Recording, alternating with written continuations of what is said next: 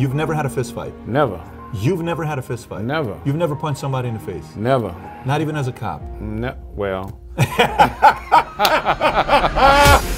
buddy! Wait. It ain't nothing like having your hard work pay off. We could be talking about a retired NFL player, Ronnie Coleman. Possibly. How did you know if you are making progress to be able to win if you're not taking a look at yourself? I was wide awake, and the next minute I was waking up in the tub like, whoa, what happened? The DA came in and started questioning everybody. These are backstories, you know, that no one knows about. What do you think about when you see these guys? I don't see it. When I was competing, everybody was like, whoa. There's no argument. Oh, it's too personal. You were losing your cool? No, I'm genetically gifted to do that kind of stuff. Ronnie, that's crazy. Yeah, I think Flex had better shape than me. That's a big statement, Ronnie. Yeah, but you wasn't there. You didn't see him. Lee beat you in that show. He's sixth. What? See, we just learned something, Ronnie. That's good. I think Arnold takes after Joe. Wow. I look like a little boy standing next to him. And you really believe that? Yeah, I know that. I'm always trying to be better.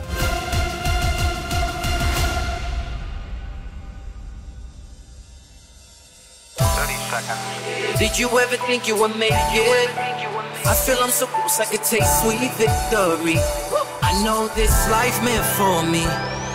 Yeah, why would you bet on Goliath when we got Bet David? Valuetainment, giving values contagious. This world of entrepreneurs, we get no value to haters. How they run, homie, look what I become. I'm the one.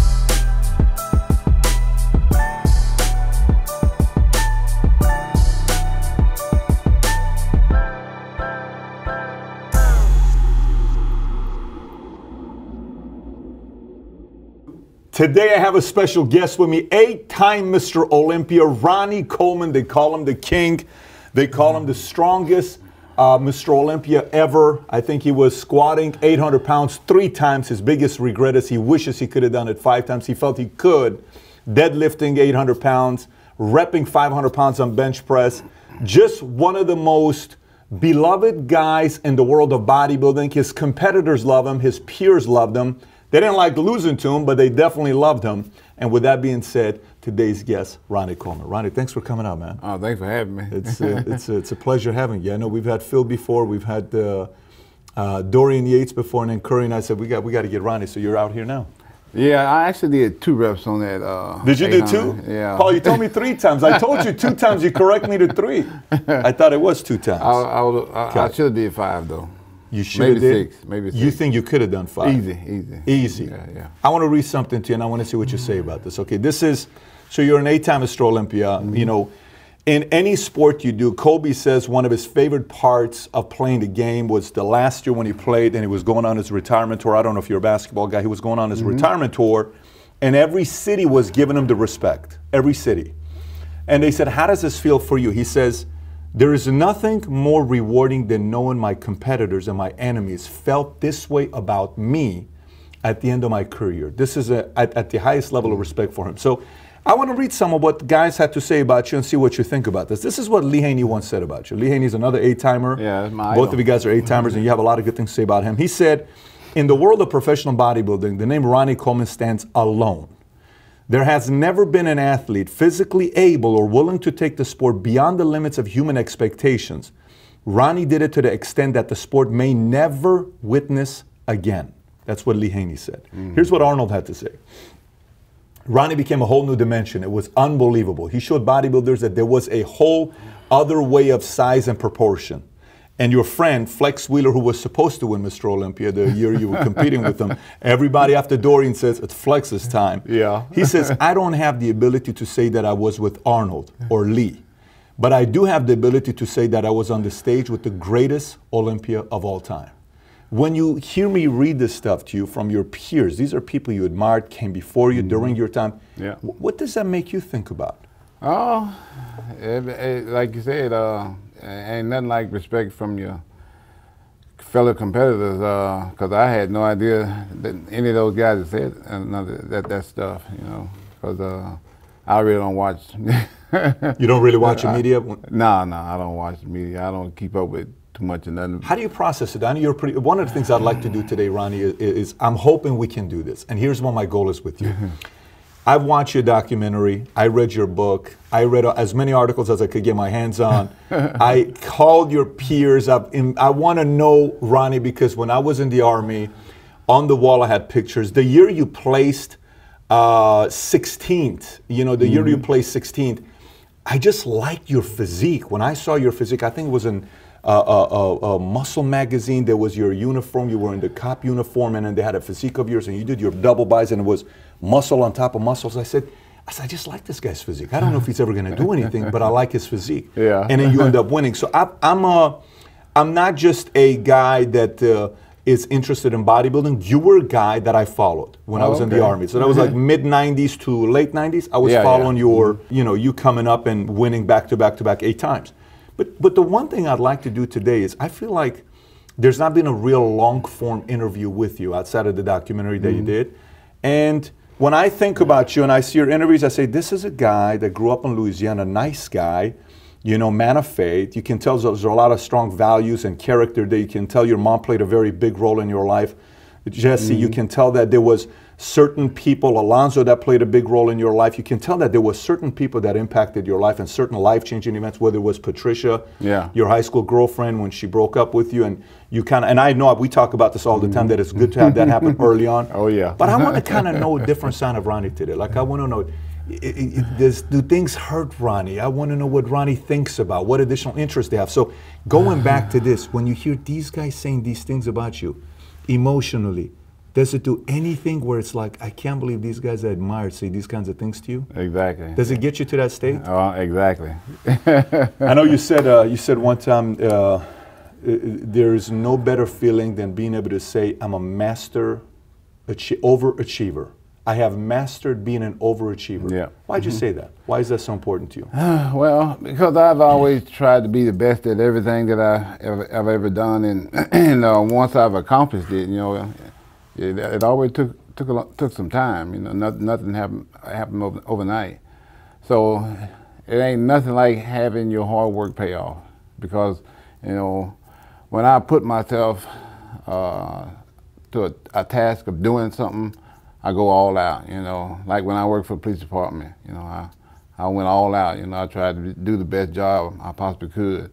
When I was in college, you know, when I was in school, I studied every single night. When you were at Grambling or in high school? Grambling, okay. Not high school. Not high school? I did not take high school seriously at all. But at Grambling, I studied every single night. And, you know, I tried to be the best I possibly could be. When I was playing football there, you know, I was trying to be the best I possibly could be. And you know, it took a long time, but I accomplished everything I wanted to accomplish. But like I said, nothing happened overnight. It took me like almost 3 years to start, you know. Took you 3 years to start? Yeah, it took me 3 years to start.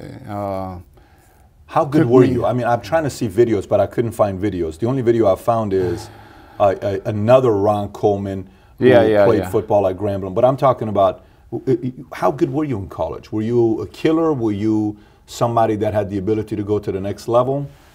Well, I had talked to some pro scouts, but I never got drafted. So I felt like if I wasn't good enough to get drafted, I wasn't good enough to play. That was just my attitude. Maybe if I'd have gone out there and gave it my all, you know, I probably could have made a team. But I didn't have that attitude. You know, everything is about desire and attitude and focus and everything. So if you don't have desire, attitude, and the focus for something, then it's not going to happen. So you know the game that you talk about in college where you said the scouts came from the Eagles and they're sitting out there, they're kind of watching you, and in that game you were nervous, but you ended up having like 14 solo tackles, 2 sacks, and an interception, and you had a big game. Yeah. And then afterwards you spoke to them. They told you, if you play like this, we're going to draft you. Yeah. Mm-hmm. So you were kind of going in the direction of possibly being an NFL player. Exactly. And was it the neck injury when you tackled the quarterback? That's when it was like over for you? Yeah, pretty much. So if that doesn't happen, we could be talking about a retired NFL player, Ronnie Coleman. Possibly. You never know. Did you have the love of the game for football the way you had the love of the game for bodybuilding? I think one was greater than the other, because I started actually bodybuilding, I mean, 12. I didn't start playing football till like 14, 15, somewhere in there. And of course, you know, one I did forever. one I continued and pursued, you know, forever, and the other one I didn't, you know. Like I said, I could have went out there and tried out and gave it my all, but I just didn't have that desire. But as far as working out goes, you know, I never, ever stopped. To this day, I started when I was 12 and I still hadn't stopped, you know, after what, 12 surgeries? So I'm still hanging in there with all the pain and everything. What is it about bodybuilding that gives you the love of the game? I mean, it's like a hobby, you know, something like you really enjoy doing. Like some people like going fishing and hunting and all that stuff. I got a few friends that enjoy doing that stuff, but it's just a hobby, something that I love to do. You know, I've always done it my whole entire life, and I always look forward to doing it. That's another. People used to always ask me, how did I work full time for the police department and do bodybuilding at the same time? I told them I was doing two things that I love doing. If I could have done police work until now, I would have. Really? Yeah. What do you love about it? They forced me out.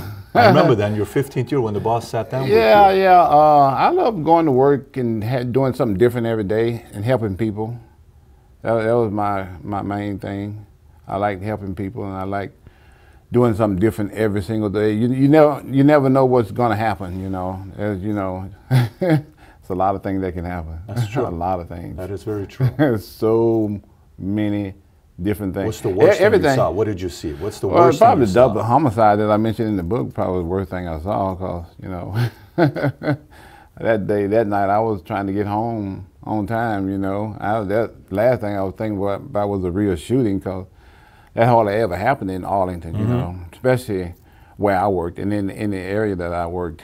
It wasn't a real bad area, nothing like that. So that really caught me off guard. I can still see images of that today. You know, that's something that, you know, stays with you forever, pretty much. You know, you walk in and see a thing like that, totally unexpected, something that you think would never happen. You know, and under the circumstances of it, the way it happened, you know, it's just crazy. You know, you're trying to help somebody out, and all of a sudden they use your own gun to kill you. Never think something like that gonna happen, you know. You're always hesitant to try to help somebody out, some stranger that you don't really know, but in a case like that, man, should I always thought second about that one. Did that make you kind of second guess the career you chose, or no? That wasn't the case. I still loved it. Still loved it. Wait, let me ask you. That was one of the things I loved about the job. You know? I remember when I was in the Army, I loved my job, being in the Army. I remember when I was working at Haagen-Dazs, I loved it. I remember when I was working at Valuetainment Fitness, I loved it. When I worked at Morgan Stanley, I loved it. I love going to work, right? Do you think it's an attitude thing with you and love, or do you think it's like, you know, anybody that talks about your attitude, this man never complained, you don't talk behind, you know, you don't do this, it's just pure values. Is the love of the game because you love life, or is love of the game specific to bodybuilding? Both. Which part of bodybuilding you love the most? Oh man, working out. What part of it? What is it? Being in the gym, working out, actually working out every day. Being in the gym. Fires you up? Yeah. Why? Just you know, the feeling I get from being able to work out and be healthy and stay in shape, and also look good. To look good. Yeah.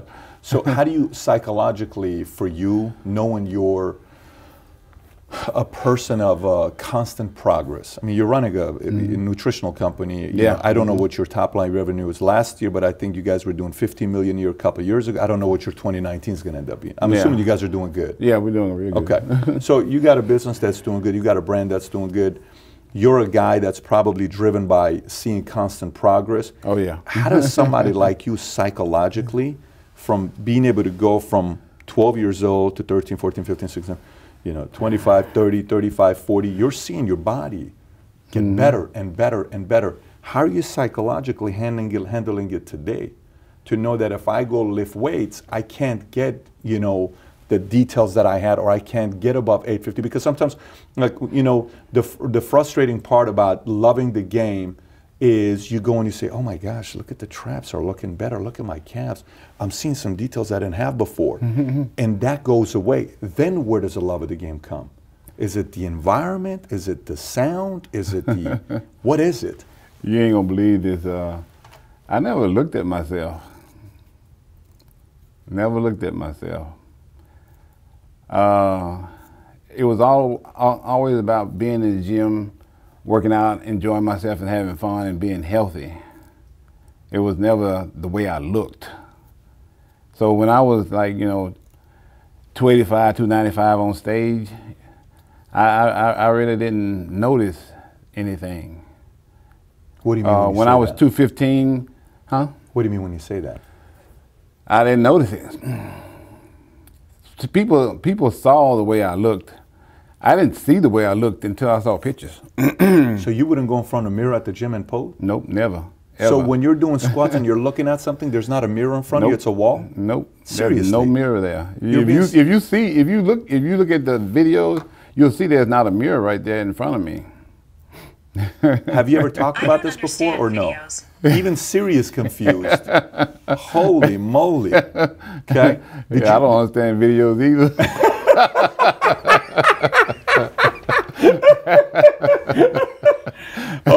But have you ever talked about this before where you never looked yourself in the mirror or no? No. There were times back when I was backstage and I see a mirror, I turn my head, you know, when I walk past it, because I didn't want to know how I looked. Because I was never in it to look a certain way, you know. I was in it to be good and to be great, but not to look a certain way.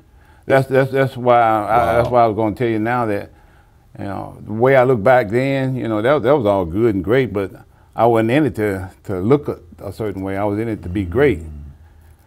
So now that I'm not even competing anymore, I'm still the same way. I'm not in it to look a certain way. I'm in it just for you know, the enjoyment of being in the gym, working out and being healthy. So I'm not going for a certain look. I've always just went into the gym to have fun and enjoy myself and, you know, just be in there, but not to look a certain way. I didn't know I had 22-inch arms until somebody told me. And I argued him down, like, no, there's no way. He's like, well, I got a tape measure, you know, I can prove it to you. I'm like, let's bring it out. So he brought it out, and sure enough, 22 inches. I'm like, wow, that's nice. Wow, I got 22-inch arms, you know. I was in college at the time. How much of this was the fact that you didn't like to boast and kind of brag because of values passed down to you, or how much of it is you? Where it's I never boasted and bragged about anything, because everything comes from God. So, you know, it's nothing that I did. You know, I'm just the vessel. I'm just here, just doing what I was put here to do, basically. I mean, you realize you're in a pretty vain sport, though. You're in a sport where it's but about who looks the best. Everybody's different, you know. Everybody's different. That's so interesting to me. So how did you know if you are making progress to be able to win if you're not taking a look at yourself? About how I place on stage. But how do you know Like, how do you know when I'm reading a book and you're saying, I knew I was kind of getting ready to be able to win, and I know I was kind of looking, you know, how are you mentally? I had a nutritionist, you know, that prepared me and told me what to do and how to do it and everything. No, what I'm asking is, so let's just say you're going to a show, you got a show coming up, you're going up against somebody. How do you know if you have what it takes to beat them if you're not looking at yourself? I don't know. That's the key. I don't know. I don't know until I get there. How do you feel about that? You like that approach? Yeah, I loved it. Why? Because you know, like I was saying earlier, I've always prepared myself to be the very best that I possibly could be. And if I know that I'm the very best that I possibly could be and I can't get any better at the time, then I'm good with that. So every time I went into a show, I went in to win. You know, I never cheated or nothing. I always did what you know, I was told to do, because I've always used, you know, trainers and nutritionists and stuff like that to guide me. You know, I never really guided myself. So did you have somebody that about it? Did you have somebody that would say, Ronnie, your shoulders, you got to work on this. You got to. Who was that person? Whoever was training me at the time. I used different trainers, you know, along the way. And they would tell you this is an area of weakness that you got to work on, and here's what we got to do. Yeah. Got it. So there was no mirror for you. You realize how confusing this is. Yeah, I mean, I'm a very vain person. You're a very vain person? I'm never satisfied with nothing, no matter how good I look. I'm always trying to be better. You consider yourself confident, or I'm very confident in everything that I do. So there's it's not a level of insecurity where you're trying to drive for perfection. No. You're very confident in your ability to compete in the marketplace. In everything that I do. Did you ever have a love of the game for anything else that came close to bodybuilding and being a cop? No, nothing. Nothing? Nothing. So nothing gets your interest where you're like, wow, I'm really interested in this, let me get into it. Nope. Are you trying to find something else that'll get that kind of interest for you, or no? Not at this age.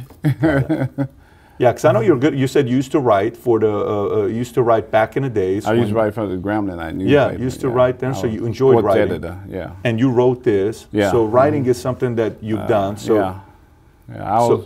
I took school real serious, you know. So when I took like an English class or advanced comp class, you know, I buried myself in the books and tried to learn every single thing I could about it. And in college, you know, I was real good at it, you know, because I was taking all those, I was taking all those courses like that to help with writing. So I was a lot better back then than I am now, because I was doing a lot more back then, you know. So what subject came easy to you? Were you a math guy? Were you a numbers guy? Accounting. Okay. Math and accounting. Anything with numbers was really easy. I can still remember, you know, my old phone number from my home growing up, you know. You got a photographic memory, or yeah, no? I do. Okay. So you I would read books and just remember the whole thing. I'd have to read about 3 or 4 times. I could memorize the whole thing. That's how I studied for college. I would read everything like 3 or 4 times over. Like the night before, I would stay up like sometimes all night. You know, you get into something and you just get focused on it, and you lose track of time because you're so focused on what you're doing. That's you. And I would look up and I'm like, oh man, it's time to go to breakfast. I didn't get no sleep. That happened a lot, you know, because like I said, I had that memory that if I read something enough, I could memorize it. You know, it's so crazy that yourself, Brandon Curry, Phil Heath, all had accounting majors. Yeah. Did you know that or no? I had no idea. You had no idea. All 3 of you are accountants. So maybe the formula for bodybuilding is first go get a degree in accounting and then go compete. Exactly. That seems to be a trend. Yeah, Very worked out real good. So was a lot of your bodybuilding, were you a data guy? Were you all data or no? Was it like exact? I know in one of the interviews when somebody was asking you, what did you do to get rid of the gut? Because they said next year our judging's going to be, you got to get rid of the gut. And he said you sat down and you spoke to Joe Weider, and Weider told you to lower it from 15 ounces to 10 or 11 ounces or something like that? No, he gave me some exercises. Oh, he gave you the belt to put around it the entire time and keep flexing it while you're driving. Yeah. But you said I went from 15 ounces of chicken to 10 or 11. No. You got it backwards. You went higher? I went from 10 to 15. No, you said in the interview you went lower. Oh, so okay. So you said in the interview you went lower. Yeah. We'll find it to put it up because. I meant to say so you went higher. Yeah, I went higher. But you stayed cut. You stayed low body fat. I said that. you misleading people. Instead of having like 14 ounces of chicken, I'd have like 10, 12. And you did it all year round? I did it all year round. You said low body fat throughout the year though.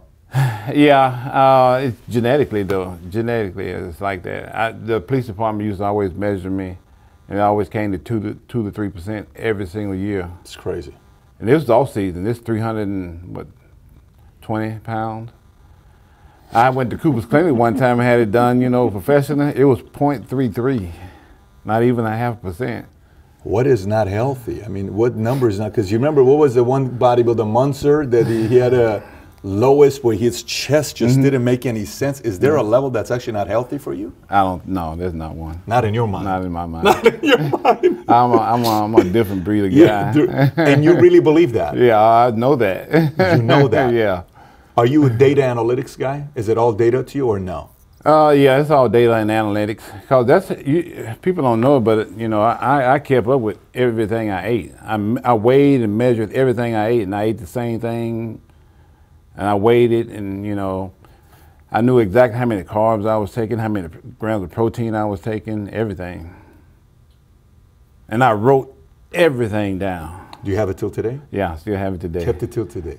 Still have it today. Wow. By the way, is there, Mr. Olympia, a museum or no? Is there some kind of a museum that they keep or not? This is the kind of stuff that the audience would love to go see. I can't show this. You wouldn't want to share it with no one. No. Really? Oh, no. Why not? Oh, it's too personal. Seriously, you wouldn't show what you ate? No. Come on, Ronnie. You're being serious or are you being sarcastic? No, I'm being serious. You would not show what you ate? No. For what reason? Oh, there's some stuff in there that I don't even remember. You know, I had to go back and look at it. It's the craziest thing you would eat. My nutritionist did everything for me. I got it. So I got it. I was doing what he told me to do. Did you eat anything crazy that people will be shell-shocked by? No. Oh, okay. I ate like 4 or 5 different foods. I had chicken, steak, turkey, rice, and baked potato. Grits for breakfast? And grits, yeah, for breakfast. Baked potato. And then you would do your protein drinks that you're doing. Yeah. So it was simple stuff. How much of your advantage, because Dorian Yates says he had an edge because he trained at a regular gym back in UK and he didn't have the distractions of the guys that were in LA training at Gold's Gym because every night you're going to party and women and all this other stuff. How much of your advantage was the fact that you trained at a regular gym, you know, Metro Flex right here in Arlington? How much of it do you think was the fact that you're a pretty simple guy, not needing 50 different distractions? You think that was an edge of yours? Yeah, because I didn't train at Metro Flex when I get ready for shows. I trained at home. Why? Why at home? I didn't want to be bothered. People always come into the gym wanting autographs and photos and stuff, so it's a time for that and a time not for that. The gym at the home, does it have mirrors or no? It has a few. So you see a little bit of your muscles. I'm not really looking. Okay. They just there, you know, as a, you know, decoration. Decoration. So when you're training for Mr.O, you're at a gym where no distractions. You're by yourself. It's like your kingdom, no one's bothering you. Exactly. How annoyed would you be if somebody did bother you? Were you the kind of person where everybody in your life knew, when I'm training, don't bother me, I'm pretty focused? Yeah. It was that kind? Yeah. Okay. Does anything piss you off or no? Does anything get under your skin? Oh yeah, a lot of things, especially when I work for the police department. Like what? What irritates you? It's just about anything. Especially when I was dieting, you know, it was real hard. Oh, because being you're low carbs, low energy? Yeah, low energy, low carbs. So any little thing would set me off. So I had to quit going in for a while. Interesting. But that's a lot because I had a chief that said I didn't have to come to work. This is the chief that gave you the option of either being a cop or being Mr. Bodybuilder? No, that's a different chief. That's the new chief that came in. The old chief told you didn't need to go to work because you couldn't control your, you were losing your cool? No, he told me I had to come to work because he knew I needed total focus to get ready for competition. Is that the last one or the prior one? The prior one, the one that hired me. The one that hired you? Yeah. He said you don't need to come to work anymore. Once I won the Olympia. So what bothers you though? I mean, you seem like you're the calmest guy when I look at you. I'm like, you're... Nothing really bothers me. Yeah, that's what I'm saying. I've always been low stress, and nothing really stresses me out, you know. I take everything pretty much with a grain of salt, you know. Never let nothing get under my skin unless I'm dieting. Unless if you're dieting. How are you doing right now with all the surgeries you've been having? Oh, I'm doing good, yeah. That doesn't bother me either, because I know eventually I'll get better if I just keep working hard at getting better. I know you said one time, question was asked, how bad's the pain? You know, you said it's... I have a high tolerance, so it's not so bad, yeah. Yeah. Remember, I don't know if I mentioned it in the book, but when I herniated my disc, I kept working out.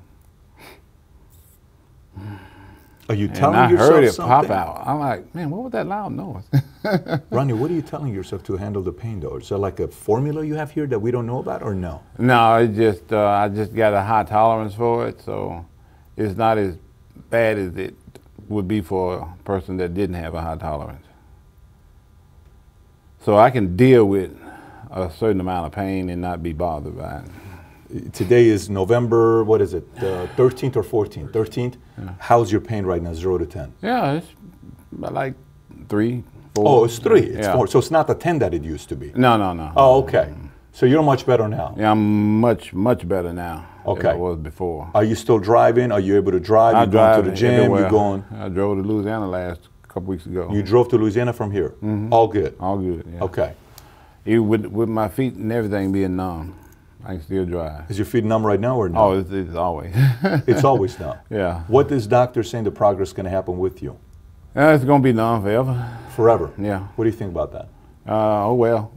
That's it. Guess I just had to deal with it, huh? I tell you, another person can, if another person had the man upstairs definitely chose the right person for this pain. Yeah, exactly. Because I don't think it's going to be... made the body right for it, though. Made the body right for it, that's right. Made the body right for it. How much of the pain, I know when I see you, when people ask you the question about what would you have done differently, et cetera, it's like, you know, the only thing I would have done differently is what? I think I could have pushed for 5 or 6, right? Yeah. The 800 squat, because that seems to stay with you, because that was something that was very important. Yeah, because I can still remember when I put that weight up. Yeah, right, baby! Yeah! Look too easy. First thing I said was, man, that was light. Yeah, and I was for real about that too. So if you... So I even tried to go a little bit heavier, go a little bit further down on the second one, and it was still like...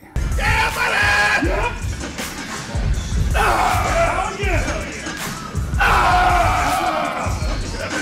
The reason why I went 2 because I had deadlifted it, and it was heavy.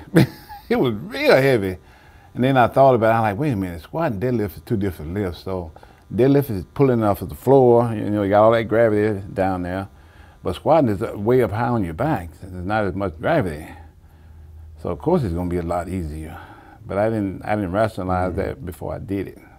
So at that time when you felt you could have done it 5 or 6 times, what do you think you could have maxed at that time once? Max, probably like 9. You think you could have cracked 9 at that time? Yeah, yeah. Easy, yeah. Really? Yeah, yeah. 800 was pretty light. It's pretty light. I can't describe how light it was because, you know, I guess I was so fired up too, you know, and I gotten stronger since I did the 800 pound, you know, because I had that herniated disc this whole time. But it had gotten to the point where, you know, I had got the strength back and everything, and I was getting stronger year after year after year. The older I got, the stronger I got. So when I deadlifted 800, it was like 01. When you deadlifted 800, you were it was 2001, yeah. So in 2003, I got a lot stronger. And I didn't take none of that into account, you know, because I was just thinking, man, when I deadlifted, that was heavy. Have you ever spoken to the world record holder for deadlift or for squat? No, no, never. You know who they are, or you don't follow what the number is? I don't follow it. Do you kind of have an idea what the number is? Yeah, yeah. So you know what the record is? Yeah, yeah. Okay, so you do know it. Yeah, yeah. What do you think about that number? Like, what does that do to you? I could have got there. You think you could have gone there? Yeah. That competitive. Where for you, it's like you could have gone to a number like that. I would have had to train for it though, you know. I never trained for strength. Would your training would have needed to change? It would have been different, yeah. It would have been different, way different from what I was doing. So I used to train for powerlifting when I was in high school. What would have needed to change? Well, you don't do as many reps. And you don't work out as often. So you got a lot more rest. And you can eat a lot more fatty foods to give you strength. So you can't stay year-round at 2%. You know what? When I was 2%. I get Remember, it, I was 5 weeks out from the Olympia when I deadlifted 800. But what I'm saying is to hold the world record, like the one that 1200 or something, whatever the number, 1254, to hold a number like that. had to be way up there in percent. Okay, so so what I'm saying is at 2% it wouldn't have worked. No, it's not going to work. What's the reason for that? But what's the reason why that would need to be higher? The more carbs in your body, the more strength you're going to have. See, I was always on low carb and stuff, you know. And it would so I had low amount of strength in my body. Ronnie, that's crazy. So if I could, you know, just train and eat for powerlifting, then it'd have been a different story. So the squat record is by Dave Hoff, 1273.2. Yeah. I could have got that. You could have got that. Yeah, I could have got that. And then the world record for deadlift. That close, anyway. You think you could have gone to 12? I could have got to 12, yeah.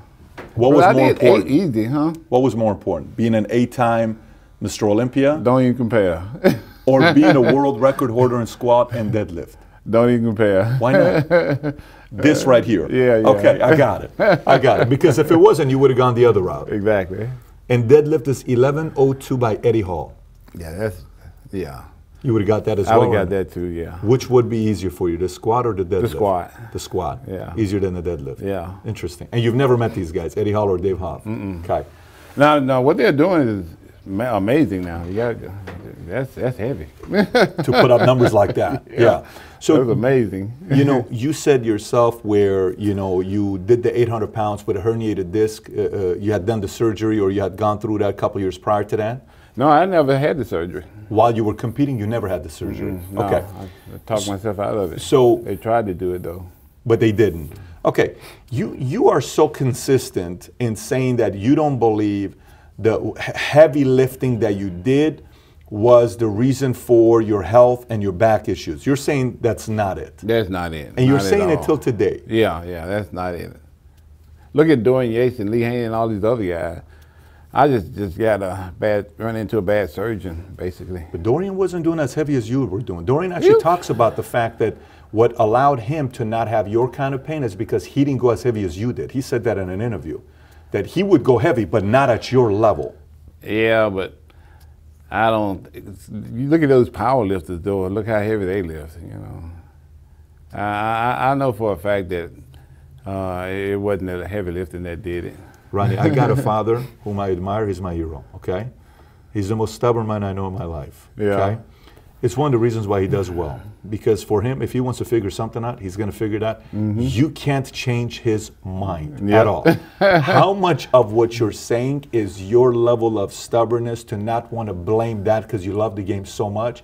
And how much of it is actual, real, methodical research from doctors and people that say, this is not the case why you have all these issues, health-wise, with your back? I can say that because when I retired, I didn't have any issues like this for a long time. It didn't happen to the surgeries. You know, I walked around without pain or nothing for a long time. Now, all of a sudden I started having surgeries, and you know, that's when all this happened. Didn't you say, like, on one of the last Mr. Olympias you did while you were on stage, you were in pain? Yeah. Yep, I was in a lot of pain. What kind of pain?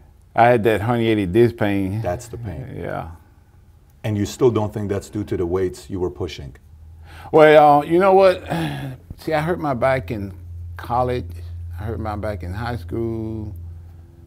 So I mean, I've had a lot of back issues for a long time. And so I can say that, you know, being athletic kind of maybe contributed to it, but not to this level that you know, where I can't walk and stuff like that. And all that came from the surgeries that weren't done right. Because I went to 2 different surgeons. For one time, I was seeing this one surgeon, and I mean, every time I had surgery, the pain got higher and higher every single time. I'm like, what's going on? Something ain't right. So I let another doctor look at my charts and stuff, and he's like, man, this guy's messing you up. I'm like, what? He's like, yeah, you need to see a different guy. So I went and saw a different guy, had surgery under him, and no pain after surgery. So I'm like, oh, okay, That's what it was. Was he ever held accountable or no? Was there a way to measure that maybe it was on him, or was it just where you were at with your body and your back? Well, to be honest with you, I did hire an attorney to look at everything, and she kind of agreed that it was what he was doing because she does this for a living, you know. She knows, she went and got all my records from, you know, day one and saw the pattern, you know, of how things progressed in the wrong way. Is this the doctor that's in the documentary or no? That's a different, that is a doctor that's in the documentary. Yeah, yeah. Yeah, I could see while you were laying there and you had your whole, thing on, and you didn't seem too comfortable with it going. Like I could tell in your body language there was some doubt in you when I was, you know, when it shows in the video. Yeah, it was a lot of doubt. A whole lot. Because the what? The two of them broke? Is it how many of them broke? Three. Three of them broke. How's that possible, Ronnie? And one broke right out of surgery. I went into surgery. He had just repaired the broken ones. Yeah. And I came out, and the nurse like, turn over so I can change your bandage. This is right out of surgery. Well, they take your recovery first, you know, and you're in there for a couple of hours, so your bandage had a chance to soak up all that blood, so she wanted to change it. And as soon as I turned over for her to look, pow, it popped right there. Just for me just turning over. I haven't done anything, just right out of surgery and turned over. And when that screw snapped, it felt like my back snapped in half. You felt that pain? I felt it. I felt that pain. I felt it was so excruciating, I didn't even want to move again. And when I moved again, it snapped again. I'm like, this is not happening. How much after that was there the next surgery? Like when that happens, where they're like, okay, we got to take you back in and start looking at it again. Well, nobody thought that had happened like that. It wasn't until, you know, I went for my follow-up that we found it, saw it, 2 weeks later. And then when did the next procedure happen? About a week later. So 3 weeks later after the procedure, they did another one. Exactly. And then when that happened, you still didn't have recovery, you're still not feeling good. At one point, did you say, I'm just done with this doctor, I'm moving on? Too much pain to say that. Too much pain. No, meaning at what point did you say, I'm not coming back to this doctor, I got to go find a new one? You know what, I let my best friend's a neurosurgeon, and he was the one referring me to these guys. Oh, got it. So he like, man, something ain't right. Let me look at your charts. So the recommendation came from somebody you actually trust. It's a friend of yours that recommended. Yeah, okay, exactly. He wouldn't steer you in a bad direction. No, it's your like best one friend. of my best friends. Yeah. So this is the doctor. So you did try to So Ronnie, who else in your stature has gone through the physical challenges that you have faced post competing? Anybody else? Nobody. Nobody. I don't think nobody. Ed Corney had some issues, but he never had it at your level. Yeah. And it was more later on that Ed had some issues. So no one at your level. No. Is that why you say in your mind that you don't think it's the heavy lifting that you did? So Ronnie, who else that's a Mr. Olympia even lifted close weights at your level though? Who was lifting heavy like you? I know Cormier was very heavy when he was known for being strong, but at your level, who was strong at your level? Nobody. So how close were your competitors to you? Not close at all. Can you give us some numbers so we kind of have an idea? Like if you're deadlifting 8 and you're squatting 8, who's the second highest that's winning Mr. Olympia? Jay Cutler. What was he pushing? Do you know what Jay was pushing? 500. On squat? So he never went to 7, not 6. And you still don't think it's the heavyweights you pushed? No, I'm genetically gifted to do that kind of stuff. Not everybody's genetically gifted for strength, you know. So I just happen to be genetic gift for strength and bodybuilding. Did you ever in your mind so I'm a different beast. Do you really believe like maybe, did you ever get to a point of thinking you're like a superhero type of person? Maybe you are like an anomaly? That's how I felt when I was in the gym. Okay. I felt like I was Superman. It's funny you say that. Nothing I couldn't do. Got it. Well, you felt like there's nothing you couldn't do. Yeah, I actually felt like that. I felt I couldn't be injured. Sure did. Do you think that never crossed my mind not one time while I was in the gym of being injured? Never. Because I was so strong and I was so in control. So I'm like, this stuff can't hurt me. I'm gonna do what I want to do. That's why that's why I did that 800. That's why I did that 2,300 pound leg press. You gotta have it right mentally first to even just get up under that kind of stuff. Because I think about now, I wouldn't even get under 300 pounds now. You wouldn't be able to? No. What could you? Maybe 100. Maybe 100 today. Maybe.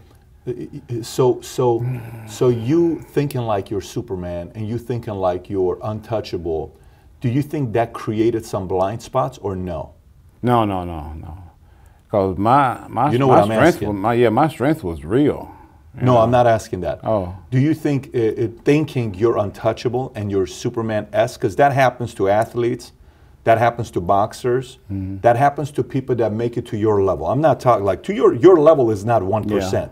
Your level is not 1% of 1%. I agree with you on that. Okay. Yeah. So you know what I'm saying? Well, you can, because let's face it, if you look at... Because I remember when I lost, I was in shock. I didn't think I could be beat. When you're going in before before they announced that, you were certain they're going to call you. Oh yeah, like 1,000%. Like I had been all those other times. You kind of like, you fall in some form of monotony after a while. Like, okay, I don't want this like 7, 8 times in a row. Or what's 9? That's how you're looking at it. Exactly. Not to be a devil's advocate, but you were kind of standing sideways, and you were looking down, and Jay was to your left, and you didn't seem that confident when they announced it. Yeah, because I already knew I was going to be second before I went. How did you know that? Oh, my girlfriend told me.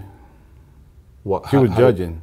Oh, she was judging, and she knew that. Oh, she already told you that was going to happen. You talking about Vicky or who? Yeah, I'm talking about Vicky. Okay. Yeah. She had told me I was going to get second. How did she know? Because she was judging. And she put you at second? Yeah. No. She would. I don't think she was actually judge. She was at the judge's table. So and she said they're whispering that you're not. She was looking at the score. She saw the scoring. Oh, she saw the scoring, and then right before you went up, she said they don't have you as winning. They had me. They got you second. Why would she tell you that? Like, to prepare me, because she knew how. She know. I got it. She's been with me for a long time. Oh, I mean, listen, Vicky Gates. Vicky Gates is 3-time. I think she was second place 3-time in Mrs. Olympia. Olympia, right? Exactly. I met Vicky. I don't know when I met Vicky Gates in 1999. You just couldn't even believe when you would see Vicky Gates, at these expos. So she told you you're not going to be winning. Yeah. When she told you that, what was the reaction when she said it to you? Well, I ain't had time to process it then. Got it. So I'm still like, really? you like, really? Huh? How did this happen? So I'm going through all that phase right then. Yeah, because when I saw you on stage, I'm like, he doesn't look like the Ronnie that's, right before the announcement is made. He's standing like he either knows something or he doesn't believe, he can win it. Because like you would talk about early on, where a lot of people would say Flex had the physique, but he never felt he could beat you. And in an interview Palumbo did with you, which he did a great job in that interview, and he was talking to you and Jay. Jay's sitting to your right, you're sitting to your Palumbo's here. And Palumbo said, the difference between you two is you never thought you were going to be Mr. Olympia. That wasn't like your dream. I want to one day be Mr. Olympia. Everybody told you, Ronnie, you can be Mr. Olympia. You can be world champ. You can be this. Like, I don't know. Maybe you really believe that? Okay, maybe I can, right? And then on the other side, Jay's like, since he was a kid, people say you're going to be Mr. Olympia one day. So he was determined to never give up until he went up against you. And even he said when he beat you, he didn't beat you at your best. He beat you at a, you're at 40-some years old when he beat you. Obviously, 42 years old. It's not the 35-year-old Ronnie. No, not the prime. But the reason why I'm asking that question is because typically when you started winning, you would just stand. You're like, Yeah. Listen, it's no question. Yeah, I got this. So you knew you weren't gonna win because Vicky Yeah. told you about.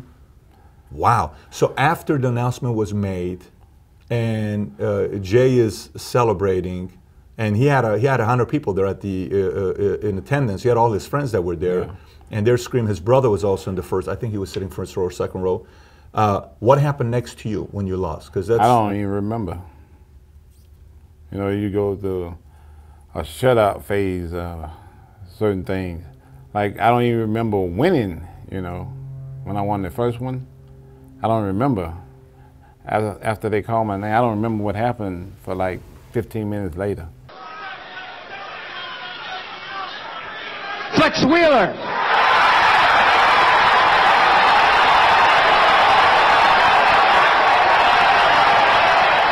I had to watch the video to see what happened. And I'm like, man, all those guys came over to me and said something to me. I ain't heard nothing. Wow. I didn't even know they were there. I was so out of it, you know. Did Flex know anything that you were going to win, or Flex didn't know? He didn't have a clue. Like, Remember, I got a ninth the year before. I know you did. You got 9. Believe me, I got all the stuff here. You got 9 the year before, and when you came back up, nobody was thinking you were going to be first. Not even me. Right. To go from 9 to first. So I was thinking, man, if I could make top 5, I'd be happiest guy ever. So Flex That's was my going to goal. know, and it's going to be his show. It's going to be his. Got it. That was his biggest downfall. You know, competitors, you go to sleep, and sometimes, you know, those who are perfectionists, I kind of put you in the perfectionist category because I don't think you're like a guy that wants to miss a beat. I think you're the guy that wants to, you know, you're seeking perfection. You don't want to be in a 1%. A 1%, you want to be the one of a kind, not 1%. You want to be one of you and 8 billion people around the world. Exactly. You want that kind of stuff. Like, let's just say MJ, Ronnie, you put certain people in that category, right? Brady. Yeah. They all remember the one loss or the one moment or the one victory, you know, like the most painful, most rewarding. Is yours most painful the loss to Jay and most rewarding the first to Flex, or would you say no, it's something else? Something else. What would it be? My most painful was losing to Lee Priest. At which one? The Pro? The Iron Pro? 97 Ironman Pro. You got third, he got second, I think, right? Yeah. Or something like that. Yeah. That was the most painful. Yeah, because I had quit after that. Well, the next show I quit. Until quickly reminded myself I got a free membership to the gym because of this thing. I don't want to lose it. That's simple, man. You're simple, going back to your basic principles. Yeah, What bothered you about losing to Lee, out of everybody? He was a little guy. I was a big guy. Losing to a 5'4" guy was kind of depressing. I mean, losing to Jay wasn't the thing about losing to Jay, was just me losing, you know, because I had won 8 in a row, so that didn't even factor into the equation. And I could lose to Jay any day. Jay is a lovable guy, you know. I love Jay. He's one of the best guys out there in the sport. Him and Kai and Lee Haney, you know. So if that's the most painful with you and Lee, I think you lost 5 times that year to him, or the year before, to Priest. It was like 5 different events that had happened to. So I was 5 times depressed. 5 times depressed. So was it a real legitimate chance of you quitting, or no? Was it legitimate, like? No, it was just frustrated. Yeah, frustration. Okay. Yeah. Because everybody, I quit for like a minute. Okay, got it. I told my girlfriend at the time I was quitting. She's like, boy, shut up. And I was back into it after that. Immediately. Got it. And then the most rewarding. What's the most rewarding? Oh, nothing will beat winning the first one. Okay. You know, that was so unexpected. ninth to first, you know. That's puppy love. You know, when you lose your first time, yes. So when you look at this, do you look at any one of these and you say, this is where I was flawless, the best ever? No. None of them. You don't look at it like that. No. So what do you think about when you see this? They don't look too bad.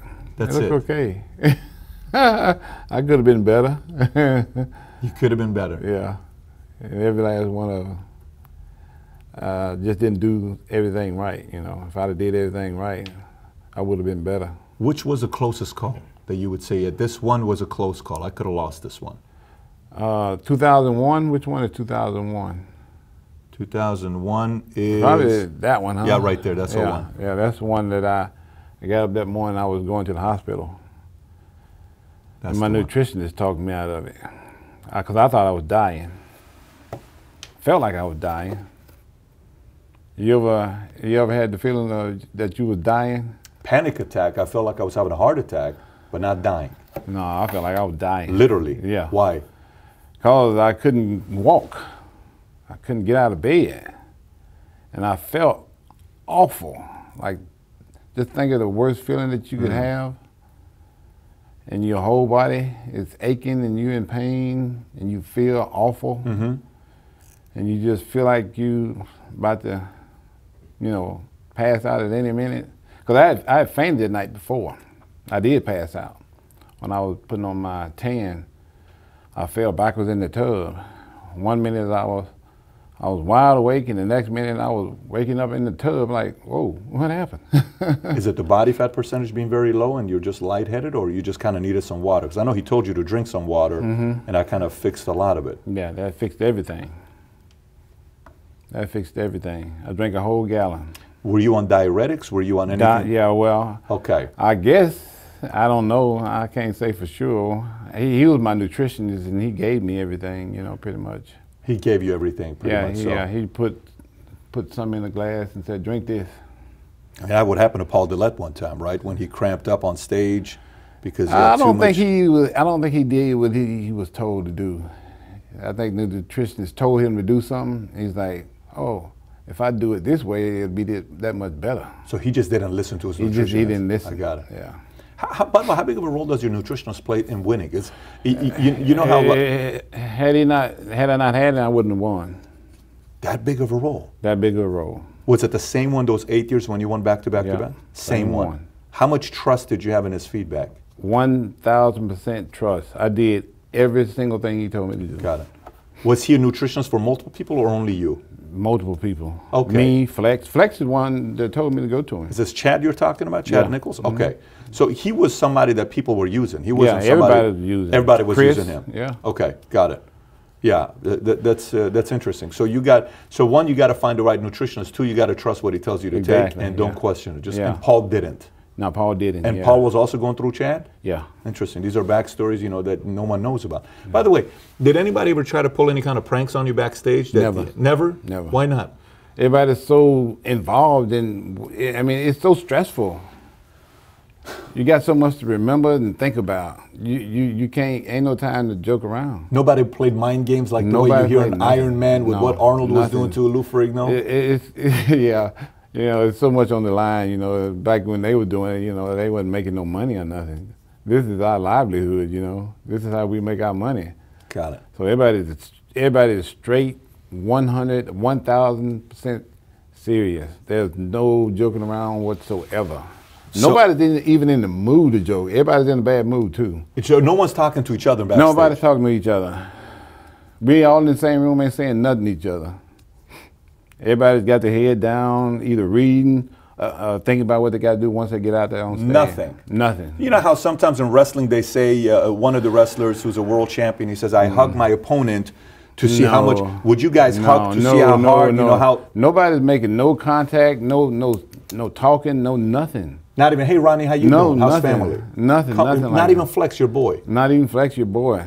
Everybody's game face. They're like, oh, we going to war with each other. Did you ever have any kind of altercations with anyone on stage or backstage? No, never. I know sometimes you guys do the elbows. Jay one time shot an elbow at you, and you guys kind of went back and forth. I don't even remember. I don't even remember. I never even thought about that kind of stuff, of course, everybody jockeying for position, so we shoving each other around on stage, yeah. But you're not even you're not thinking about who's doing it or what. But you weren't even temperamental guy. You were not a fighter in high school. It's not like you lose your cool or anything. You're a pretty chill guy, easygoing guy. I never even had a fight in high school or college. Ever? Ever. You've never had a fist fight? Never. You've never had a fist fight? Never. You've never punched somebody in the face? Never. Not even as a cop? No, well. What?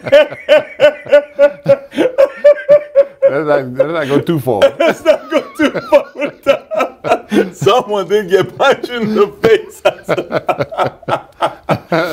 Oh my gosh, that's hilarious. I got tears in my eyes, man. That's funny. So, but what I'm saying is you're a pretty calm guy. Yeah, pretty calm. So, I'm looking at all your victories. I mean, at the Mr. Olympia, when you competed from 92, you placed 16. Mm-hmm. And then in 93, you're out. I didn't qualify. You didn't qualify because you didn't have, I didn't make top 3 in show. And then 94, you're back and you compete. This is the one that Yates wins.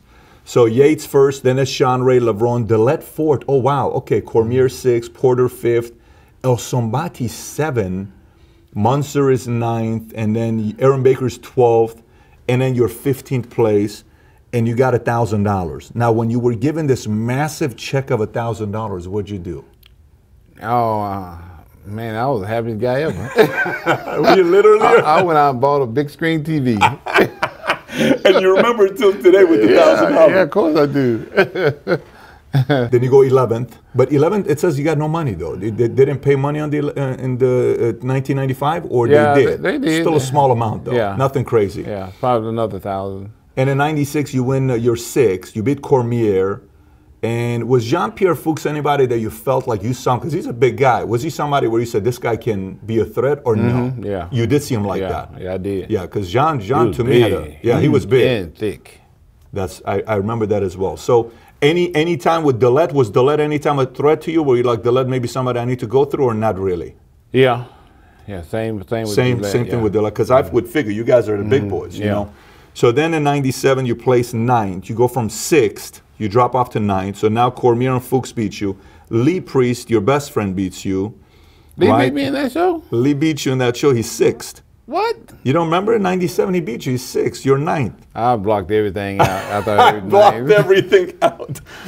By the way, this is the one that El Sombati should have won, right? That a lot of people say '97. Yeah. Is he somebody that when you saw it, you said, this is an impressive, like, were you fully impressed by El Sombati's physique? Yeah, I was. Would you put him like peak big guys, like even more impressive at his peak than Dorian Yates? Yeah. You put El Sombati ahead of Yates as impressive? Yeah. Seriously? Yeah. That's a big statement, Ronnie. Yeah, but you wasn't there. You didn't see him. I'm asking you for you to say, because from your perspective, that's a big statement. From my perspective, yeah. That's what I saw. Wow. Yeah, I thought he should have won easy. I remember in an interview one time, he said he hated the gym. Like, he wasn't the guy that liked it, El Sombati. El Sombati says he would go to it. Flex said that same thing, too. Yeah, he says he didn't like the gym, but he would go to it because he was also very technical and data guy, and, you know, he was smart, real smart guy. Did you ever have any interaction with El Sombati, or no? One of my best friends. El Sombati? Yeah. I talk to him all the time. How was his personality? Nicest guy you ever want to meet. El Sombati? Nicest guy ever. Wow. How about Yates? Yates and you had relationships? No, I never talked to him. You guys never spoke at all? No. Him not reaching out to you, never reaching out to him? Is it etiquette in the world of Mr. Olympia where you win, the guy prior to you sends you a call and says, hey man, congratulations? That's not etiquette in Mr. Olympia, period? Not period, not okay, etiquette, okay, that's interesting. So then 98, you win. You go from 9th to 1st, you're shell-shocked. Yeah. And then from there you go beat Flex again next year. Cormier's now 3rd, LeBron's 4th, Sean 5th, El Sombati 6th, and then Dexter Jackson is kind of coming up. Yeah. And Dexter's got a Flex Wheeler-esque type of a physique, except Dexter got one, Flex didn't pick one up. Then your first, LeBron is now 2nd. How did you view LeBron's physique? Because to me, LeBron's physique was out of this world as well. Yeah, I feel the same way. What's the biggest difference for you from Kevin and Flex's physique? Flex had better shape. He had better shape. Yeah, I think Flex had better shape than me. He just didn't have work ethic. Got it. Yeah. And he didn't have dedication to the game. Yeah. Flex told me he work out and go to strip club. So he had a dedication to women at least. He was, yeah. I work out. I'm going to work. Are you in contact right now with Flex? Yeah, my best friend in the world. How's he doing, by the way? He's doing okay. He's hanging in there. He got a real nice attitude about losing his leg and everything. I'm like, shoot, dude, I lost mine 4 years ago. I know Dennis James started a GoFundMe, by the way. Oh, he did? I don't know, did you hear about it? Is it Dennis James? Somebody started a GoFundMe. Did you see that? Paul, can you look it up to see who it is? Because if somebody did, I'd like to put the link below if somebody did to create awareness for it. And put some money in there. Yeah, if you got that, I just would put the link below. I've been meaning to go see him too. Flex? Mm-hmm. Yeah. And you know what's crazy about Flex? Everybody likes him, respects him, and views him as one of the greatest bodybuilders ever. Yeah. Everybody. Yeah. Yeah, me too. You put him there as well. Yeah. What was LeVron's strength when you looked at LeVron's? Kevin. He had everything except, you know, he just missing some legs. Legs for Kevin? Yeah. Okay. So let me ask you, when you look at some of the stuff today, like when you look at some of the new guys that are competing, what do you think about when you see these guys? These are some of the new guys that are competing versus your era. I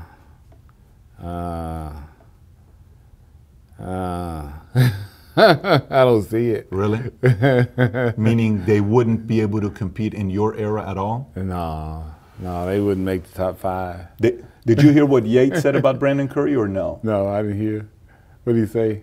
You seriously didn't hear what Yates said about? No, I don't really keep up with Yates was nothing. sitting right here just a month and a half ago, I want to say, something like that. And Yates said Curry wouldn't have placed in the top 6 in his era. Brandon Curry, this physique, he definitely wouldn't place in the top 6. He wouldn't place in the top 6 in the 90s? No. He says Curry, meaning in the era that he came prior to you and you came afterwards? I have to kind of agree with that. You do kind of agree with him? Yeah. Do you and Yates typically agree on things? No, I don't. Okay, I don't so really this is a first where you and Yates agree. That's pretty interesting. And what's the biggest thing when you see that where you say it's not at our? What is the biggest one? Because you were late 90s. Conditioning is not the same. Look at those guys. I mean, nobody looks like they've been on a diet, like a real diet. How do you judge that? What are you looking at? What's your eyes looking at? Honestly, what's your eyes looking at? Because to me, nobody really looks in shape. You know. Nobody really looks in shape. They look okay, you know. Wow. Okay. You think so? No. Well, you got to realize I am not in the world to see it. But when you look at it from this perspective, you kind of look at these guys saying they look good. They look okay. But not to your level, huh? Yeah. You put them next to me, Flex, Kevin, and Sean, guys like that, you like, whoa, it's a big difference. Who do you any of the guys you faced? Who do you think they gonna beat none of the guys I faced. So let me ask you: could Nasser beaten all these guys? Easily. Ronnie, you're having too much fun with this. They're not in the same class with him. Not in the same class as way up here. They way down here. Sean Ray same way. Sean Ray is way up here. Look, Kevin same way. Flex same way. So same Flex way. would have beaten these guys. Oh, they would have been like 10th in Flex. Oh, you're even going above that. Do you think it's because of the distractions they have today? It's an era. It's a different era. Do you think because they have more distractions today, or no? It's just not the level of discipline that you guys have. Yeah. It's a different era. You know, everybody competes on a certain level. So they're looking at everybody else. They're like, well, they're not that good, so I'm gonna be just like them. I don't have to bring it at that level. I don't have to bring it at that level. So back when I was competing, everybody was like, whoa, man, you got to be in shape. You got to be in condition to compete against these guys. So I got to take it to another level. But Ronnie, you would put Phil at the level of Phil Heath at the level of you guys competing. Oh yeah. Okay, so Phil was competing during your era. He would be competition for you guys. Yeah. Okay.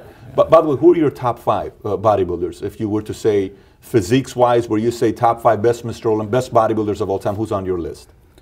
See, I got Arnold, I got Lee, I got Phil, Flex, and Kevin. Ahead of Dorian? So Dorian's not your top 5? Well,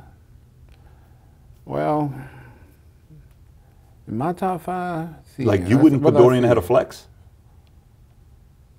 No, I got Flex ahead of me. Got it. Would you put Dorian ahead of Kevin? No. Is it because you like Kevin, or is it because you're talking physique to I'm physique? going physique. I'm going physique, shape, and stuff. You putting Kevin ahead of Dorian? I love Kevin's physique, the way it was shaped and stuff, Interesting. and the way he posed. I loved everything about Kevin. So if that's your 5, who's your Kevin, 6? 6?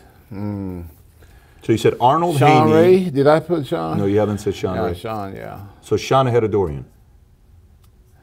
Man, I like Sean a lot.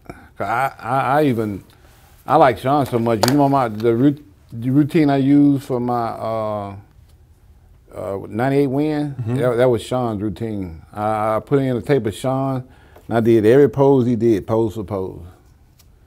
So some of the stuff he did that I couldn't do, so I would hit like most muscular or something. Like I can't do that one, so let me throw something else in there. That's pretty. I mean, the way you're putting it. I mean, that's some. Jay, I got Sean my all-time best. Yeah. Is Jay Cutler top 10 on your list? Yeah, top 10. Yeah. Top 10, and Dorian, you're top 10. Yeah. But just not top 5. No, not top 5. Any crazy person that never won that you really were impressed by? Yeah. That you would who? Aaron Baker. Aaron Baker. Yeah. Wow. Aaron Baker and I met 15 years ago. I was real impressed with Aaron. Aaron Baker, I saw him one time at Century Club. I mean, I'll that's a long never time forget ago. the first time I saw Aaron. I thought he was a superhero. He looked like Aaron one. Baker was and he was Batman. Actually, he came out and did a Batman routine. I thought it was actually the best thing I've ever seen. You still keep in contact with Aaron or no? I haven't seen Aaron in 10 years, I think. Okay, got it. I don't even know, is he still alive? I think he's a priest. I think the last time I spoke to him, he was talking about God. I think, okay. but that was 13 years ago. I don't know. He may be doing. I've seen a lot of people go from priest to doing other things, but I'm just going to leave it at that. So let me go a little bit more. Let me go with this. Okay, you said Arnold's in your top 5. Yeah. Okay, you look at this. What do you think about you and Arnold? Well, I'm in a lot better condition, but Arnold just got so big and got so much shape, so great a shape, Greater shape. Yeah. So let me ask you, Arnold with a nutritionist like Chad Nichols at 6'2½". Arnold would have been by far the best bodybuilder ever. Nobody can touch him. You're not even holding back saying that. No. Look at that shape. I got it. Look at that chest. Nobody got that, even in the day. He got the biggest chest ever. And if he'd have had our stuff, I look like a little boy standing next to him. If he had Chad, if he had your nutritionist. Yeah, and the technology, yeah. He'd have been by far the best thing ever put out on stage. No one close to him. No one close to him. Lee Haney's not close to him. No. You're not close to him if he had a Chad Nichols today. No. That's the highest level of compliment you can give Well, to look him. at that, though. Look at that. There ain't nobody got nothing like that no more. That's respect for you to be able to give it the way you do. What do you think about when you think about this? Oh yeah, that's me learning the game right there. Yeah, that's me learning. I wouldn't even that good condition right there. What year is that? Couldn't tell you. I don't know what year that is. I think that's like 06 maybe, somewhere in there. Because you can see I'm a lot harder here than I am here. He's a dreamer. When you see this guy, you think about a guy that is still maybe doubting himself that he could win it one day, or No. he's a pretty confident guy. This is just me having fun, not even thinking about being great. This is just you're not planning on being the greatest bodybuilder at all, the king. Nothing. I'm just doing this for the free membership. Still for the free member, because you're not even a womanizer. You mention all these women in your book, which is pretty interesting, but you're not a guy that was You know, you had chasing squirrels all the time, all that. That was not really your game. No, because I just got on the police department, so I'm still learning the police job, and I'm still trying to learn this thing too. So I got two things that I'm trying to learn right now. Once I learned them, I was a killer. What do you think about this? I see that now, and it's kind of shocking to me. This doesn't even make sense. Yeah, that's what I be saying. Like, man, I didn't know. I had no idea how I looked until I saw the pictures. What would you rank your back against everybody else? Would you say you can go pound for pound against anybody when it comes onto your lats? Your back? Yeah. I think with that right there, yeah. do you think your number one? You know how some is, you said Arnold chest, some is leg, some is this. What do you put your first? Is it gun? Is it your biceps? Where would you say you were superior over everybody? I would say my back. Your back. Interesting. Yeah. This is Ronnie. I'm having too much fun right now. So much on my back. You did on your back? Yeah. Let's talk about Joe Weider. So I want to kind of catch up a little bit on Joe Weider because you had a chance to spend some time with Joe Weider, right? I think one time you told Flex that Joe complimented me and that you signed with them, right? When you signed with them. Yeah. How was that when Joe said, hey, we want to sign you? What was that like for you? That was the best feeling in the world. It was kind of like unbelievable. Why is that? Because I never thought it would happen. This was '98. You know, I've been in the sport for, what, 8 years, 9 years already? You said this is '98. Never even spoke to him. Never even said anything to him. He never said nothing to me either. And then you win, then they give the contract, or pre-winning they give you the say that? Pre-winning, at pre-judging, he was all over me. So they pretty much kind of had an idea. You're the one that's Joe had an idea. Joe had an idea. All Joe. Got it. So there's a part. Joe was so confident. He gave me a 6-year contract. No. And has that ever had that happen at that time? No, or that ain't never happened. No one got a 6-year contract. Nobody got a 6-year. Did Flex sign with them or no? Yeah, Flex was signed with them. So he was signed and you signed as well. Yeah. Mm-hmm. But you got a 6-year. I got a 6-year. Was this the first time you got a taste of money, or? First time I got a taste of money. I was poor all the way up until today. And that happened? Boom. 34 years old. Who are you dating? Are you with Vicky or you're not? You're with Vicky at that time. Yeah. By the way, how long were you and Vicky together? About 6 years. So that's a good time. You and Vicky were together for a good time. Good. Yeah. Okay. So then you start. You got the guy in your corner, the guy that built up, the brand, the guy that Mr. Olympia, Larry Scott, first one I think 1965, and then you got all these other guys that are coming up. When you got that, next for you, how much time did you spend with Joe? Was Joe calling you? Did you have time with Joe? Did you do photo shoots? Was he taking you out? Was he kind of taking you under his wing? Did you guys spend a lot of time together? Mm-hmm. Yes? Yeah. How was Joe? Nicest guy I've ever met in my whole life. Nicest guy you ever met in your whole life? Nicest guy I ever met in my whole life. I would go see Joe, and first thing he'd say, let's go eat. You know how we are about eating. And then I would go over his house, he'd call his maids, put some food on. And I'd bring my friends around, like, let's feed everybody. He treated me like he treated my friends like he treated me. He was nice to everybody. Nicest guy you ever want to meet. Wow. Greatest guy you ever want to meet. I still miss him today. Joe Weider. I'd give anything to have him alive. Wow.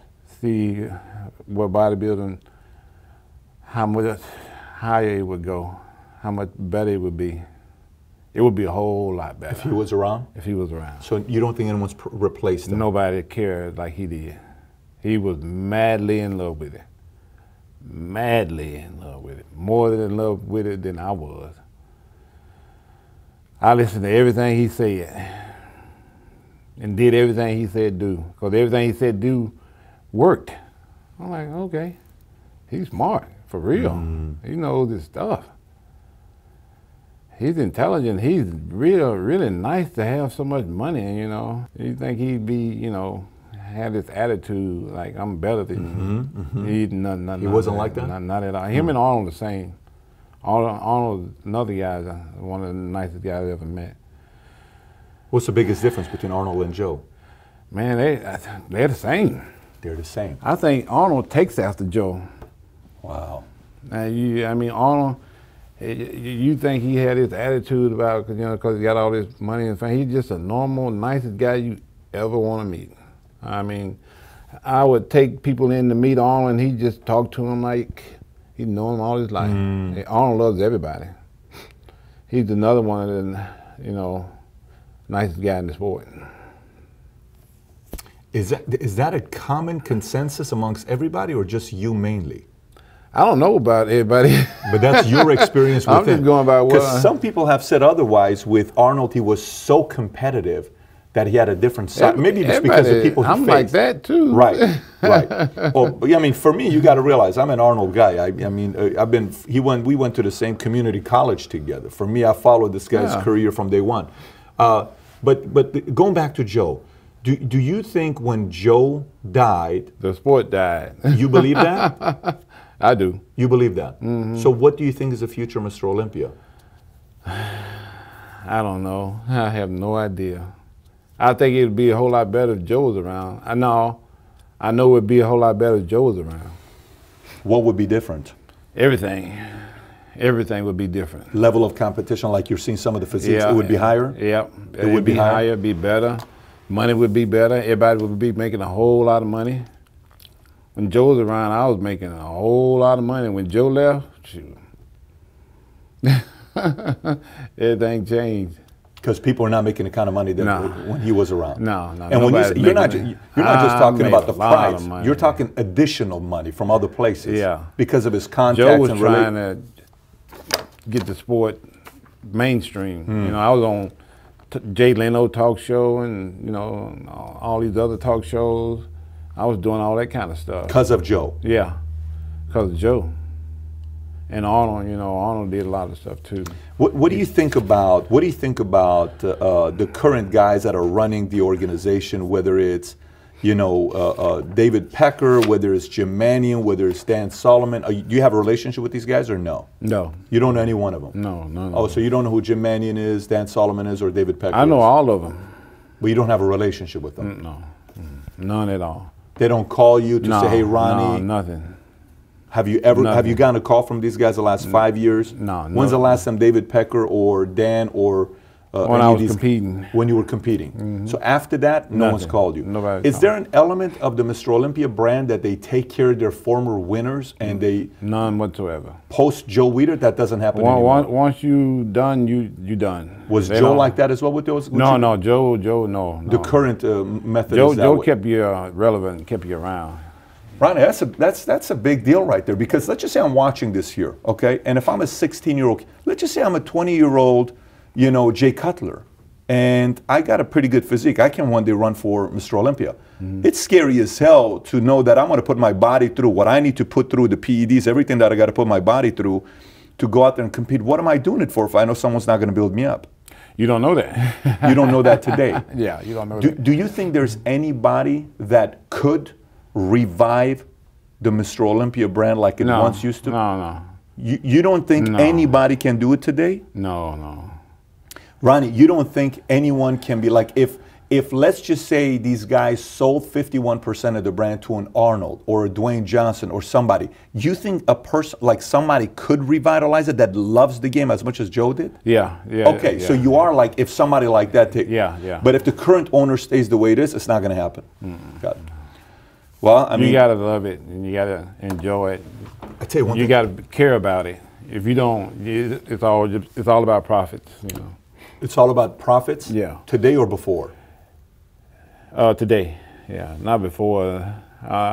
There's a love of the game. Today it's more about business. Yeah, than before. it's more of a business. Listen, if anybody in the bodybuilding world is watching this, I would love to get Jim Mannion, David Pecker, and Dan over here to have a dialogue. I would love to, because I actually love the game and I'd love to have a conversation with them. If they're entertaining it, feel free to get a hold of us. So let's continue with that, with the bodybuilding side. I remember one time you said something. You said bodybuilding is a subjective, judging is subjective, right? Because you can't really, like in boxing, if I knock you out, okay, I won, right? In UFC, if I knock you out, it's over. I win the fight, right? In basketball, I score 100, you score 99. There's no argument. I won the game, right? Exactly. Football, I win the game. Bodybuilding isn't. How much politics is involved in bodybuilding where you have to be careful on who the judges are? Or you never had anything like that to worry about when you're coming up? You know what, I always just consider myself just being concerned about the things that I can control, whereas the things that I can't control, never worried about them. You never worried about it. Okay. But okay, fair enough. So then my question goes to the next part, which is I always look at businesses as if I ran it or if I were to buy it. You know, I run a financial firm here. If I was to buy a Mr. Olympia brand, or if I was to buy a restaurant that I'm sitting on with somebody, no matter what it is, I'm always looking at it from what can happen to improve this brand, right?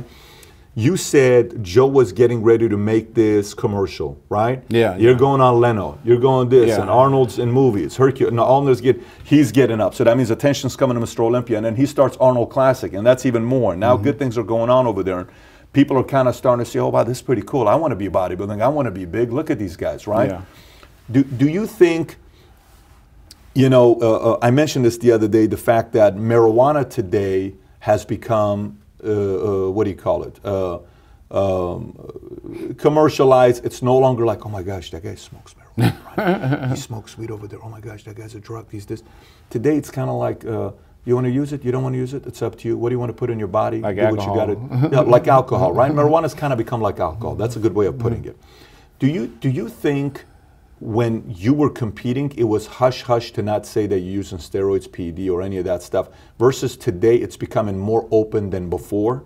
Yeah, yeah. Do you think that's a good thing to make it commercialized? Yeah, yeah. So we have to be more comfortable talking about the fact that everybody's on something that's competing at the highest level. Yeah. You were giving a speech one time when you said, one time Flex pulled you aside and said, hey man, what do I need to do to compete? And you said he introduced you to all this stuff, the PEDs, all that other stuff, and then you were able to start competing. How much do you think today's Mr. Olympia brand, like what strategy do you think for yourself they need to take to be able to make it so open to say, look, it's like taking things you want to take. Some of it could hurt your body, but it's up to the person that wants to take it. You drink alcohol, it can give you liver cancer, it can give you a lot of different things, but if you want to drink it, it's at your own risk. If you want to smoke cigarettes, you can get, you know, cancer, throat cancer, but it's at your risk. You want to smoke what you want to do steroids, or you want to do PED, it's at your own risk. Do you think they need to take that step? Do you think they need to start talking about that? Yeah. How do you go about doing that? If you're sitting on the board of Mr. Olympia to be able to revive this brand, what's your approach? Well, I think if they did the way I did it, you know, I think it would be a lot better, because you know, I was doing everything that I did was prescribed, and I had doctors and stuff, you know, making sure everything was okay. Everything you used was always prescribed? Yeah, Doesn't matter what it was? No matter what it was, because, you know, the DA came in and started questioning everybody, you know, and like, what you doing, what you taking? So you had to be up front, you know, because, you know, the public, you know. So once they did all that, you know, I just followed, you know, the rules. So I went in, got a doctor, and got prescriptions for everything, you know, because like I said, DA was monitoring everything. And I made sure, you know, I did my checkups and followed, you know, protocol and everything, and just did it the right way. And, you know, and it was the best thing for me, because, you know, look at how I looked and what I went through, and I'm still here and still doing fine and still doing great, except for the bad surgeries I went through, but everything else is all good. And so that's because I did everything the right way, you know. Got it. Yeah. So I wasn't buying stuff off the streets. That's the problem. So you're saying the issue getting is black market stuff, not knowing what I'm getting. Everything I was getting was from the pharmacy, being prescribed by doctors, you know, keeping up with my progress, and you know, I'm going through all these blood tests and everything, making sure. At that time, when you're going through it. Yeah, when I was competing. So I think if it's done that way, you know, everybody can benefit, but you know, the sport is not controlled in that kind of way. So you think it needs to be... I did it that way because, you know, I was kind of like forced to do it that way once the DA got involved and came in. What year was that? When did DA got involved? I want to say like, oh man, what year did they bring us all in? Is that the same time where Tom Platz interviewed yourself, Baker, and all those guys, or is that the same era? You know, when they did that and it was a blurry... it was right after that. Like maybe a year or two after that. So you guys were still uncomfortable to be able to talk. You had to kind of make the voice and all that stuff going. Mm-hmm. But if you were competing today, hey, here's what's going on. These are some of the things I'm using. Yeah. I agree with you there, because for me, people think I was doing way more than what I was doing. You were not. They think I wasn't doing nothing nobody else wasn't doing. You know. Were you doing more than what your peers were doing, or no? I kind of think we're all kind of like on the same level. Okay. You know, there's only so much you can do, you know, to where it's going to be effective, you know. No matter how much of something you take, you know, you look at these baseball players and all these guys, you know, they've taken stuff, but they don't look like bodybuilders and stuff like that. You know, it's just like normal people. So it all goes back to genetics and stuff too. You know, you got to be genetically gifted to do certain things. You know, I couldn't play baseball and probably not football and basketball either. But I could be a pretty good bodybuilder. Do you think, your opinion, I'm just curious, opinion-wise, your opinion on allowing it to be used in MLB, NBA, NFL, you think they should just kind of stop going through the PED side because these guys' body got to recover and this kind of helps? Like Lance Armstrong, you know, he got what he got and all of a sudden his entire credibility was shut. Do you think they just need to say, look, if you want to use it, use it? Do you think I think it should be a level playing field for everybody. So if I can't use it, you can't use it. Or if I can use it, you can use it. Exactly, yeah. Are you comfortable with them making it legal for everybody to use it? No. Why not? Why do you say no? Because everybody is not going to do it. Everybody is not going to do it. Yeah. But in bodybuilding, you have to do it if you're going to win. Yeah, exactly. So you see what I'm saying? But in baseball, you don't have to, and if I don't want to put myself through it? No. So because of that, you're saying it wouldn't apply to any other sport except for bodybuilding? Exactly. Huh.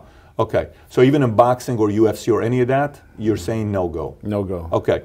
So everybody should be on the same playing field. What was the biggest difference you felt with steroids versus GH for you? It's pretty much the same thing. Yeah. Okay. So when one doesn't really exist without the other. Okay. Got it. But it wasn't like one gave more? No. Okay. No. Any side effects afterwards, after all these years? Like anything that you're doing blood today, you're noticing? None whatsoever. Your testosterone levels, everything is good. Are you a believer of the new TRT movement with everybody that's, you're fine with the TRT, certain people? Because I believe in, certain levels of tests are not going to be produced at a certain age. Are not going to be produced at a certain age? Yeah. When you get to be like 70, you're not going to produce the same amount of tests you were doing at 25, 30. So it's good to take something to keep your levels high. Yeah. What are the benefits of having a higher testosterone level from your perspective? I've asked other people, but I'm curious to know what you'll say. I think it just allows you to be kind of like younger. It allows you to be kind of younger. Yeah, because, you're back to being where you were when you were a certain age. Can I interpret that younger meaning you can at least do some stuff you used to in the bedroom? Like, is that what you mean? Okay, exactly. So that's a good interpretation. Okay, I had to read into what younger meant. So I know you're pretty, so that's pretty interesting, you saying that. To wrap it up, this is the last thing I want to ask you is I got some speed round. I'm going to give you a name and you tell me the first thing that comes to your mind. Okay? I'll give you a name or topic. First word that comes to your mind, just say whatever's on your mind. Okay. Lee Haney. Like one of the greatest bodybuilders of all time. Eddie G. Robinson. One of the greatest coaches of all time. Patricia. Patricia, high school puppy love. Sweetheart. Oh, yeah. One of the greatest loves of all time. That's cool. How about middle linebacker Alonzo Johnson? I don't know him. He was a second round middle linebacker that Eagles picked up, that you were a middle linebacker yourself. Yeah. You wrote about him in your book.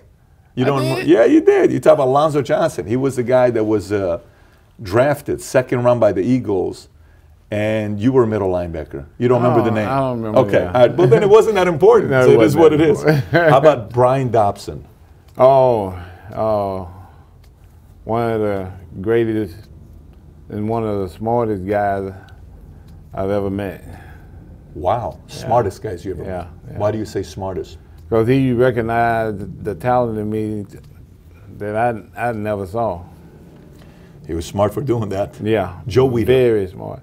Joe is like one of the greatest minds, smartest guys, and nicest guys I've ever met in my whole life. Kevin Levrone. One of the greatest bodybuilders of all time. Flex. The greatest bodybuilder of all time. Think so. Chad Nichols. Probably the best nutritionist I've ever met. Metrex. Metrex was okay. Okay. Yeah. How about EAS? Okay. Okay. Yeah. Yates. Yates is a great bodybuilder. Lee Priest. Great bodybuilder. Gunner. Great bodybuilder. Tom Platz. Great bodybuilder. Susan Williamson. Oh, greatest love of all time. Greatest love of all time. Best That's love cool. ever. You know, I got to tell you, man, I really enjoyed sitting down with you, and I feel the audience hopefully got a different side of you they haven't seen before, because I tried looking for something where there's a long form interview with you where I can say, who is Ronnie Coleman? And I want to know more. I'm hoping they got a little bit of it here because of your opinions. Ronnie, what are some things that if a fan knew that they don't know about, if they knew about you, they'd say, wow, that's pretty interesting. Is there anything that we don't know about you that we would be very interested to know? Not really. Really? Because I don't keep a lot of secrets. You don't keep a lot of secrets. Everybody know I got 8 daughters. Everybody know, pretty much I graduated from Grambling, because everything is, out there now. Nowadays, Yeah. yeah. No, like, are you a politics guy? Are you have a favorite sports team? Do you, are you a finance guy? Like, is there anything like that? Like, do you follow movies? Do you, any strange interests? No, I try to dabble in a little bit of everything. Politics? Yeah. You follow politics? Yeah. Really? Yeah. What interest do you have with politics? Just the whole nature of the business. More the nature of the business, not personalities. No. So you don't get tied down saying, I like this guy, I don't like this guy. You just kind of watch the games, how it's done. Yeah, how it's done. Are you a movies guy? Yep. Favorite go movies? To every week. Every week you go to movies. See, we just learned something, Ronnie. That's good. So every week you go to movies at the theater. What's a good movie you've seen recently that you said I'd recommend it to other people? Terminator. You like Terminator? Yeah. I saw Terminator. Yeah. I thought it was good. Yeah. I thought it was And I interesting. saw the Harriet, last movie I saw. What'd you think about that? I thought that was one of the best movies I saw in a long Harriet. time. Wow. Learned a lot. What's your favorite of all time? Do you have some where you can watch it over and over again, or you don't have some like that? No, I haven't. No? Like that. Yeah. You're a horror guy, you're a comedy guy, you're an action guy? Action. Action? Yeah. Like you like Arnold Terminator, movies, the Terminator? Arnold Stallone, yeah. Are you a love story type of guy? Any No, romantic? I'm not. Like you don't watch Notebook on Rewind? I've never seen Notebook. Music? Wouldn't watch it if you paid me. How about music? What do you listen to working Rap. out? Rap? Hardcore rap. Do you have a favorite all-time rapper? Shucks. Tupac. Number Biggie, one? Yeah. Okay, Biggie 2. Who else? Jay-Z. Okay. Ice Cube. Ice Cube, old school? Yeah. Snoop Dogg. Okay. I like all the old school guys. I don't like the new. I don't listen with to the you. new stuff. Is there a song you can put on repeat for like 3 hours or no? No. You're not that guy. So you have a playlist. I have a playlist. You have a playlist. Yeah. If you're going really heavy, what do you listen to? The guys I just named. Those guys? Okay. Yeah. All right. Favorite sports teams? No. I got season tickets to the Mavericks. Got season tickets to the women's WNBA, and that's it. That's a good season tickets to have to Mavs. They got a good squad. Yeah. Cuban and his team have put I've a had great team together. See, since 2001, so 18 years. You've had season tickets for 18 years? Yeah. Wow. And the girls just came out with Since they came out, I've had season tickets. Very cool. Ronnie, what business, where do I find you? Obviously, we're going to put all the link of your social media, but anything you want to tell us about your supplement company, how it's doing? It's doing great. Doing real good. Every year it gets better. Yeah. If there's a product that if I've never used any of your supplements, and you were to tell me, Pat, you got to try one of the products, what would you say is the first product I got to test you out with? I'm going to give you the protein. Ain't nothing but a peanut. Ain't nothing but a peanut. Yeah. So, Paul, why don't we put the link below of Ain't Nothing But a Peanut? So if guys want to go try, we're going to put that below. And here's what we're going to do. First 2 people that go share this interview on Twitter, tag me and Ronnie, we're going to send a copy of Ronnie's latest book signed to you. But it's the first 2 who do it. You do it. Tag Ronnie. Ronnie's handle's going to be right here. Mine's going to be right here. We'll send you a signed copy by Ronnie. For you to, and by the way, when you send a tweet to us, it's not just share the link. I want to see what you took away from this interview, sitting down with Ronnie. I know there's a big audience that wanted to hear you come out here, and then we'll put the links below to the book that you can order on Amazon. We'll put the link below to Ain't Nothing But a Peanut, you said, and then all the other following social media links that he has. Ronnie, appreciate you for coming out, man. This was a blast. Yeah, I enjoyed it. Had a good time. Yeah, I had a great time. Very cool. You know, if you watch this entire interview, odds are you're probably a bodybuilding fan. You're not going to watch the whole thing if you don't follow bodybuilding. And if you do follow bodybuilding, Ronnie didn't hold back. This is the longest, I was asking him, is this the longest long format interview you've ever done? He says, nothing's ever been this long for me to do it. And he talked about stuff. He wasn't like, I don't want to talk about this, I don't want to talk about that. So I actually want to hear from the people that follow the bodybuilding world on how you process his answers and his views on the way he looks like Mr. Olympia, relationship with Joe, all these other things. So send me a tweet at Patrick Bet-David, my handle. I want to hear from you. And then if you like this interview, I had another interview with Brandon Curry that is the recent 2019 Mr. Olympia, as well as Dorian Yates, who's a 6-time Mr. Olympia. If you like these topics, you're going to love both of these interviews as well. And if you haven't subscribed to the channel, please do so. Thanks for watching, everybody. Take care. Bye-bye.